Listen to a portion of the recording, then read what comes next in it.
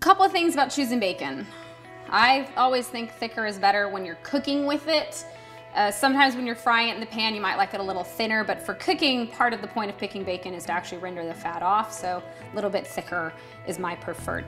If it says that it has sugar, make sure that it says raw sugar or turbinado sugar, something to that effect, and make sure that it has no more than 1 gram of sugar per serving. The reason sugar's on the label with bacon, if it's a good high quality bacon, is because sugar is used as a curative. So that sugar in that bacon is not necessarily going to be in the bacon when you eat it. Now, maple flavored bacon is a different story, and that's not what I'm talking about. I'm talking about bacon that has a little bit of sugar in the ingredients to cook with. Most everything that you find at a high quality grocery store is pretty good. Make sure there's no nitrites or nitrates in there as well. All right. First thing we're gonna do, you see I've stacked 4 slices on top of each other. I'm just gonna cut down the middle. It can be a little tricky. Nice sharp knife is beneficial.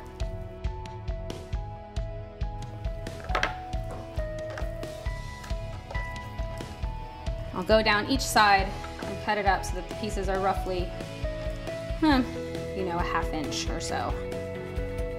If they're not all perfect, not the end of the world. So that's about the size of the bacon that we want to cut. And that's it. That's how you prep your bacon.